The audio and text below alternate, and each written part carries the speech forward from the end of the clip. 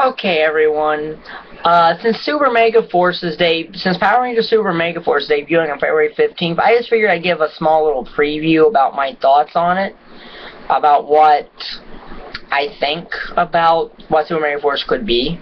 I actually enjoyed Megaforce itself, so I am looking forward to Super Megaforce to see what they do. But primarily, I want to give a discussion of my thoughts about the Rangers that are returning for Super Megaforce for tribute episodes, and I'm guessing one big team-up, which I'm guessing is going to take the majority of this season up, since there's like 13 returning Rangers and 20 episodes, so you have 7 that have nothing to do with any of them. Okay, let's start off with the return of Jason David Frank as Tommy Oliver. It's always going to be nice to see Tommy in Ranger form, no matter what you're talking about.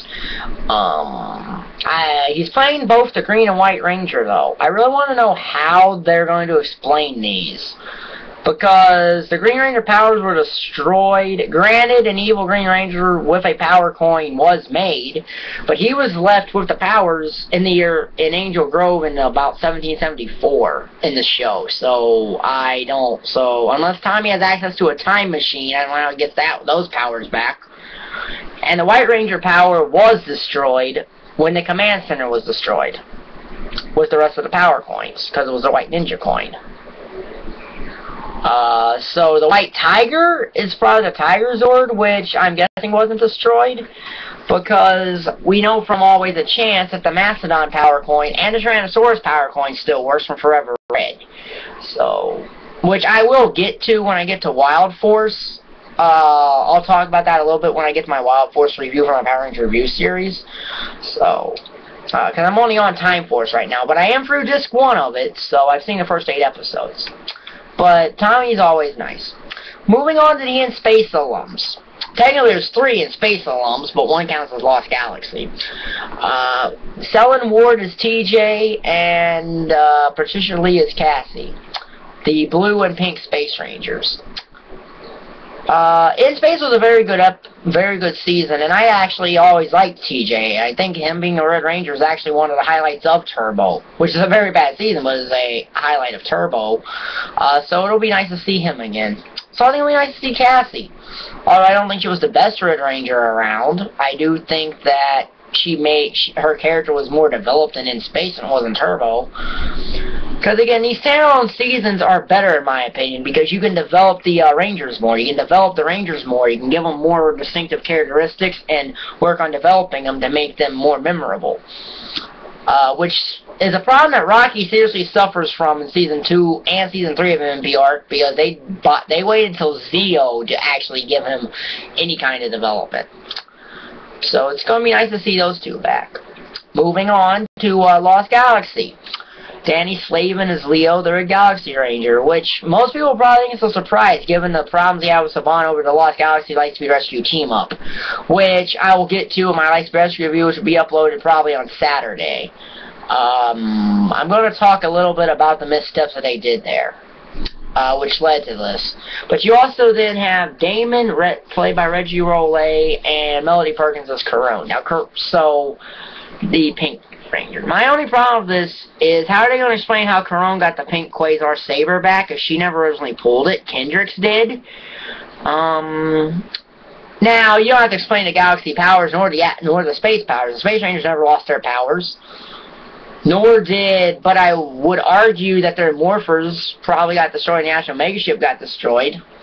Unless they just kept them after the team-up, which I'm going to go with, since Andros still has his in Forever Red, so I'm guessing they all just kept the morphers after the Astro Megaship was destroyed, and they didn't keep them in the Astro Megaship. Or Andros has them on KO 4035 and just gave them back to TJ and Cassie. But again, you don't have to explain the Galaxy powers are from the Quasar Sabers. I just want to know how they're going to explain how Carone even can pull his Quasar Saber out originally, since she didn't pull it. I'm guessing because the Quasar Saber shows her after Kendricks died, I'm guessing, but moving on to the Lightspeed Rescue alums. Sean C.W. Johnson as Carter Grayson, and Allison McManus as Dana Mitchell. Carter I loved as a Red Ranger, and I'll talk to that in my Lightspeed Rescue review. I actually thought Lightspeed Rescue was a very good season. I'll get that in my review. In fact, and I'll mention in my review of it, it's actually my favorite Power Ranger season of the year I've watched, actually, is Lightspeed Rescue, with the exception of the villains, and I do think that they are, but again, I'll get that in my review of that. But I loved Carter as a Red Ranger. I think he's one of the best we've had as a Red Ranger, personally. That's my opinion, but I'll get to that in my review. And I like Dana's character, too. I really like Dana, so I'm looking forward to seeing these two back for Super Megaforce. Moving on to Time Force and Jason Font as Wes. I'm not through Time Force, but from what I've seen of Wes, I like him. So it's going to be nice to see him back. And again, it's powers you don't have to explain. You don't have to explain the Lightspeed Rescue powers. You know, Lightspeed Rescue never lost their powers. Now, Rhett Fisher, the Time Ranger, was supposed to be back, but he was uninvited due to budget reasons. Look, I know Savani can be cheap, but let's be honest. Nick does not have the budget to go him that Disney does. Okay? And Disney, even though they had a big budget, hardly ever used it anyway. So I'm liking Wes's character right now, but again, I've only seen 8 episodes of Time Force. So, even the fillers on those 8 episodes are actually good. So that's a plus for the season. But again, I've only seen 8 episodes. But I do look forward to seeing Wes back. And again, you don't even have to explain the power, because why he still has it, because Time Force is based on their chronomorphers or DNA locked. Okay, and then we have the Samurai Rangers, Jaden, Mike, and Emily. I have not seen Samurai, so I can't really give an opinion on the Samurai Rangers because I haven't seen Samurai. I have a problem with them being called Legends, though, because they're not really. They're from the past 2 series, which technically is just one divided into 2 seasons, which is really annoying that Nick's making Saban do that. Because they have the same cast, they're not even standalone, so you can't even make it a standalone.